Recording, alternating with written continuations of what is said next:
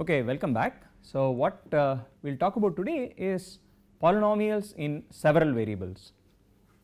So all along we have only talked about polynomials with a single variable x, but of course that is you can generalize that. Let us do two variables.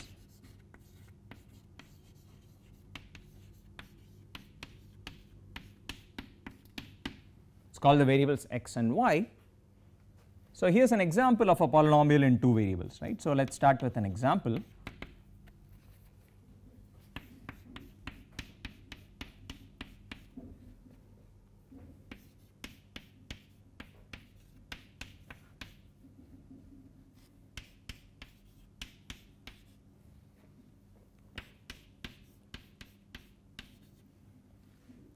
Okay, so I wrote down a long example. So 1 plus x plus y plus 2x squared minus 3xy plus 3y squared plus 7y cubed. So well, what is this? It's so how do you define a polynomial in two variables, for instance? Well, it's got terms of the form some power of x multiplied by some power of y. So those are terms which are referred to as monomials. So what's a monomial? A monomial is just a term of the form x power I, where I is some non-negative integer, times y power j, where j is again a non-negative integer. So I and j are 0, 1, 2, 3, 4 and so on. So that is of course what is called a monomial, and a polynomial of degree in two variables x and y is nothing but a linear combination of monomials, which means you take various monomials, you multiply them by some constants in front, you take finitely many monomials, multiply them by constants in front and add them up, right. That is what we have been calling linear combinations throughout. So an important notion here for a monomial is that of degree. So just like for polynomials in one variable, the power of x, the largest power of x which appears is called the degree of the full polynomial. If I take just a single monomial x squared, we say this monomial is of degree 2. Similarly, if you have two variables x and y, you say the degree is a sum of the two powers. So the degree of this monomial x power I y power j is just I plus j, okay. So if you sort of look at these things here, the monomials which appear in this expression, I have two degree 1 monomials which appear, this is of degree 2, xy is of degree 2, y square is of degree 2, y cubed is of degree 3, okay. So you have monomials of varying degrees. Now here is an interesting counting problem. So I want to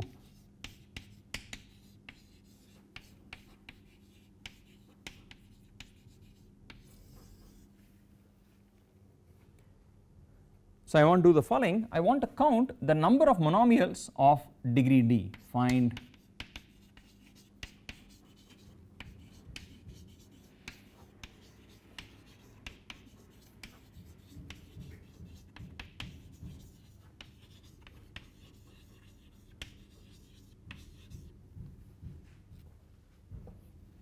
find the number of monomials of degree d. Of course when I say this, I should also tell you how many variables I have, okay. So observe, this depends also on the number of variables. So let us just take examples.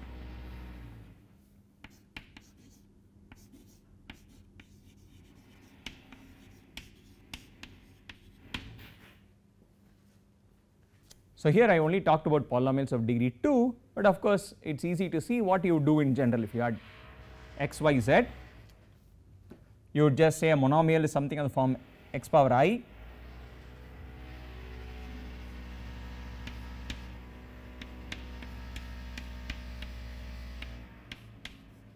so here is what a monomial would look like if you had 3 variables.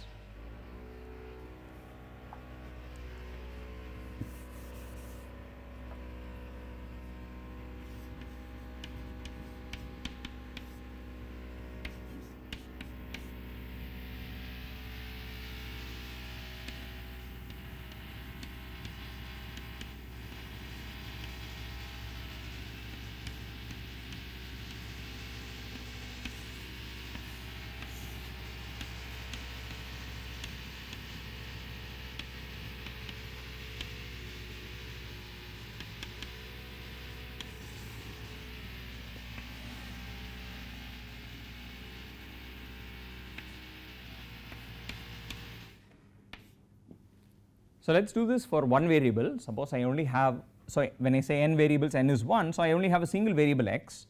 I am going to do the following. I am going to write down the monomials of each degree. So if I have degree 1, there is only x power 1. If I have degree 2, I can only do x power 2. If I have degree 3, I can only do x power 3, and so on. Similarly, if I have degree 0, I can only do x power 0. So here it is very simple. There is only one monomial of each degree, okay, and so on. So for every degree, there is exactly one monomial. Now let us do the same thing if n equals 2. Okay, so I have two variables x and y. Suppose I have n equals 2. I have two variables x and y. Let us do the same thing. Let us write down for each degree, let us write down all the monomials.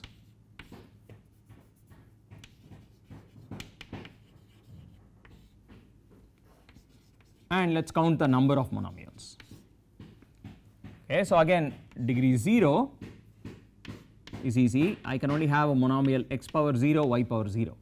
Right, that is the only way in which the sum of these numbers can be a 0. So there is only one monomial of degree 0. Degree 1, I can either have x power 1 or I can have y power 1. So there are two possibilities. If I want degree 2, so I can either take x squared, which means the total degree is coming only from the x, or I can take x power 1, y power 1, or I can take y squared. So there are three possible monomials, each of which would have degree exactly 2. Okay, so this is now 3.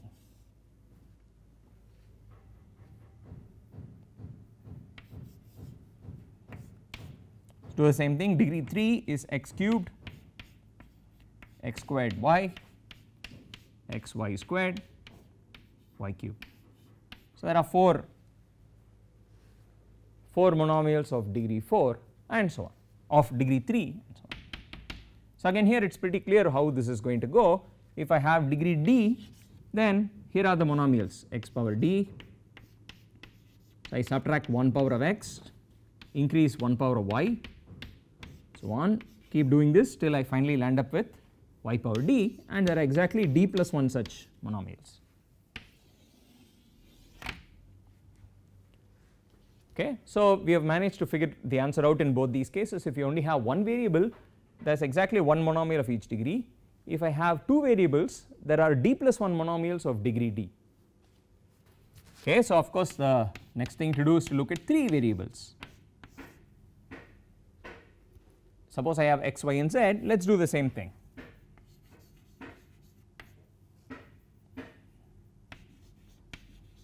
Let me write out the monomials and then we will count the number of monomials. So again degree 0 is easy, there is only one, x 0, y power 0.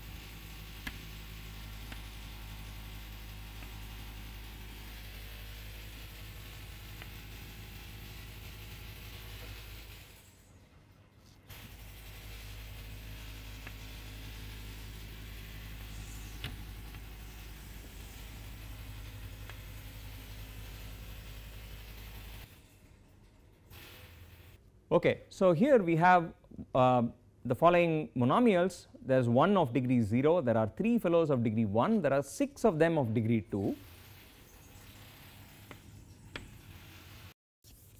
Now here we get to the interesting part. How does this go on? So of course it is going to be very difficult to figure out the general degree d case unless we have some more systematic way of approaching this problem. So let us do the following. So suppose I want to write out all monomials of degree 3 involving the variables x, y and z. Here is what we will do. Let us only write down the monomials which involve x and y, those which do not have z in them. Okay.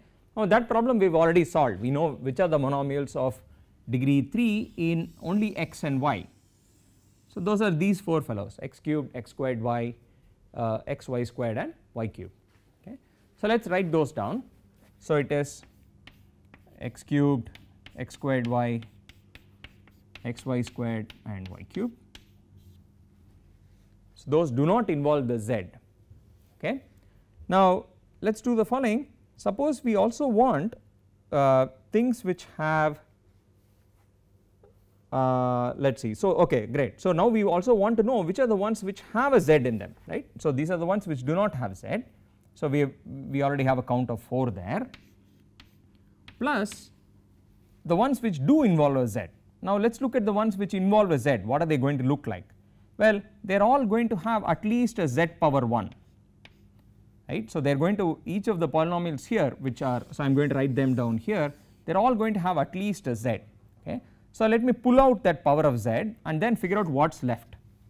Okay. So, if I write out a monomial of degree 3 which has z power 1 in it, what is left must again be a polynomial in x, y and z, a monomial in x, y, z, but of one lower degree, because z power 1 already accounts for degree 1. What I am looking at is just the remaining degree. Okay.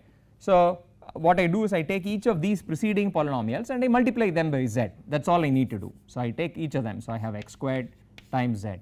So, I have written it like this, z x squared, z y squared, z multiplying z squared, z multiplying xy, z multiplying yz and z multiplying xz. Okay. So, each of them has some z in it. So, that z you pull out and what is left is just a degree 2 monomial. So, something of one preceding degree, and that number we know there were exactly 6 of those.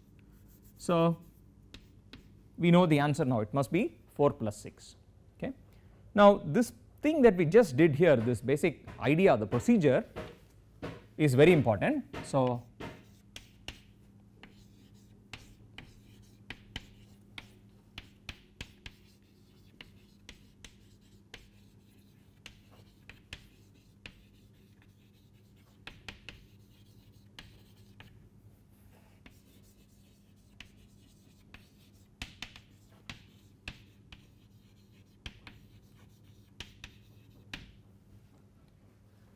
so, let us do the following, let us give this number a name, let us call the number of monomials of degree d in n variables, let us call it a of d comma n.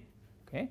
So, that is the number. So, what we have just proved here, if you sort of look at the argument here, it says the following, if I want to say how many monomials there are of degree d using all the n variables, here is what I can do, I pick one of those variables, I take the last variable and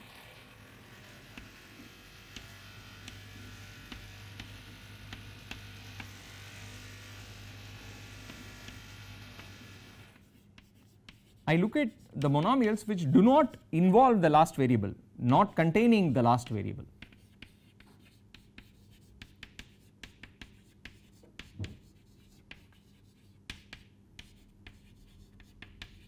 Okay, so these only involve the first n minus 1 variables. Now, the monomials of degree d which involve the first which only involve n minus 1 variables is of course the number is just whatever we are calling a of d comma n minus 1. Okay. So, that is those which do not contain the last variable plus the ones which do contain the last variable. Well, for that the idea was the following, you know that the last variable will surely appear to at least power 1, you pull out that last variable and you see what is left. So, just what we did here, you pull out the z and what is left is again something in n variables which has one smaller degree. Okay. So, plus number of monomials of degree in n variables, but of one smaller degree. Take every one of them and hit it by z, where z is the name of the last variable. So, this fellow here actually counts, this counts the number of monomials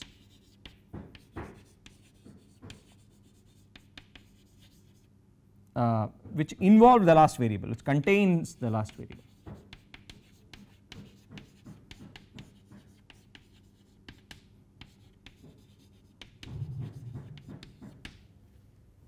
Right. So, by taking care of these two disjoint cases, what you obtain is the total count. This is all possible monomials of degree d. These are ones which do not contain the last variable, and that counts the number which contains the last variable. So, this is now exactly what we kept calling it a recurrence relation when we talked about the Chebyshev and the Legendre polynomials.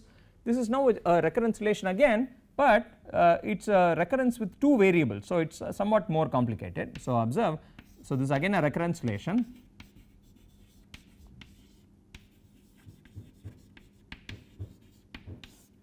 Meaning it determines the value of a d n in terms of somewhat lower values, either n is smaller or d is smaller. Now when, firstly we should say this recurrence is valid for what values of d and n? D should be at least 1 and n should be at least 1.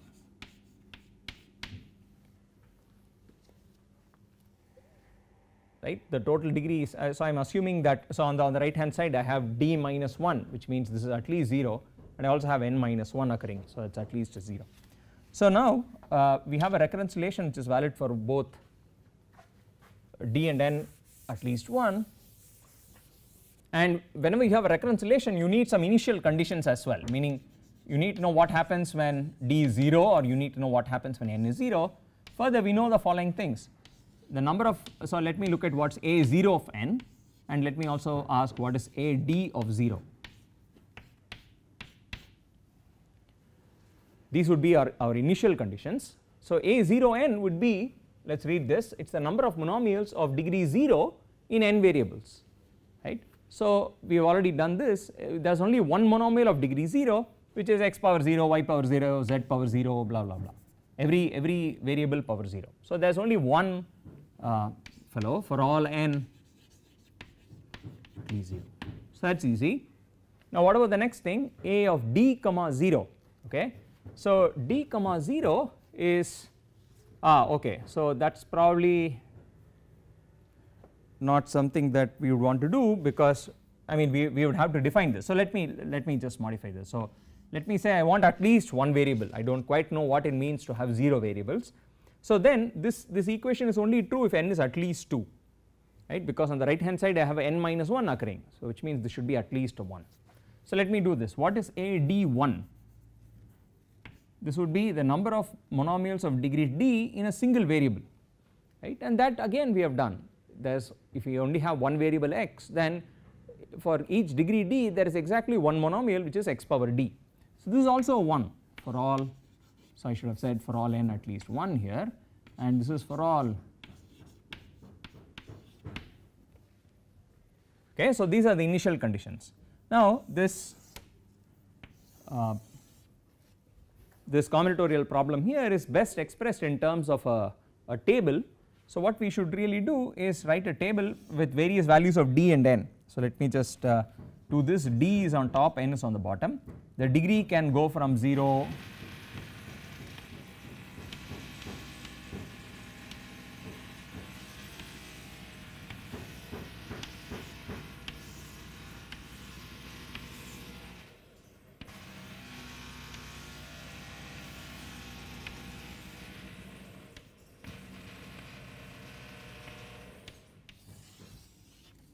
so the degree goes from 0, 1, 2, 3 and so on.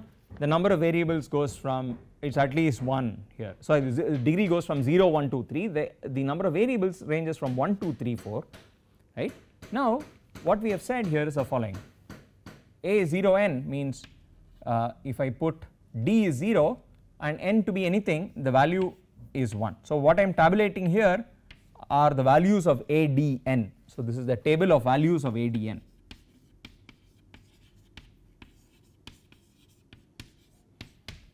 So I am tabulating them. What it says, the first column contains all 1s.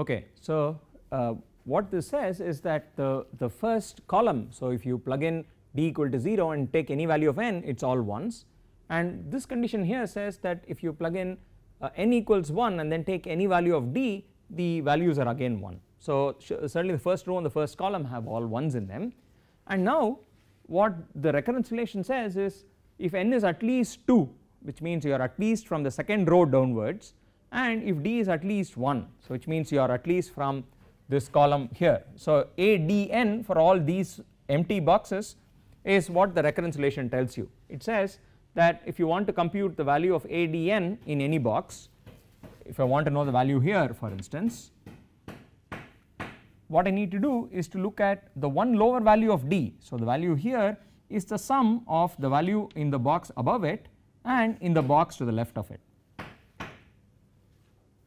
So all it is saying is that it is just the sum of the values in those two boxes. Okay.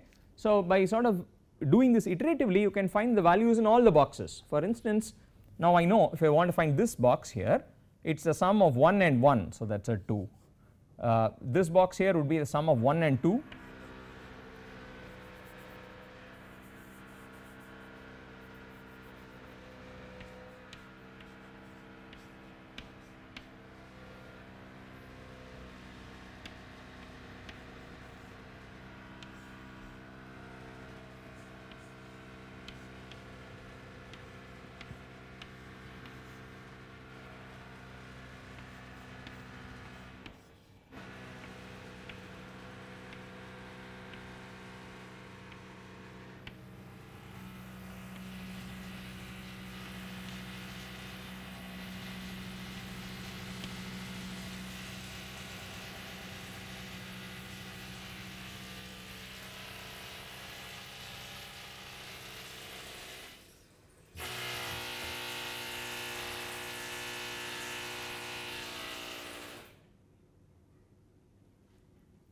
Okay, so what I have done now to fill the table is more or less use the property that the value in any box is a sum of the value in the box above it and in the box to the left of it.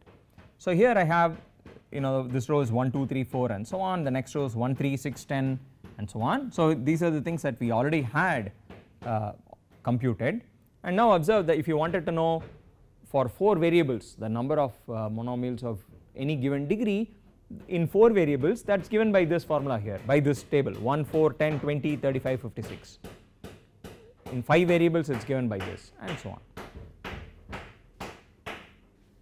Okay, so at the moment this might look like some strange numbers that we are generating, but hopefully it is not all that unfamiliar. So in order to sort of get a better perspective on this, one should sort of read this in the following way. So imagine there is a 1 1 1, so I read it diagonally,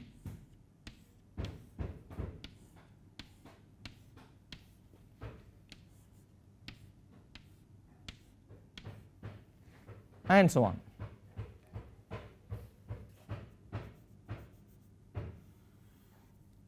Just a 1.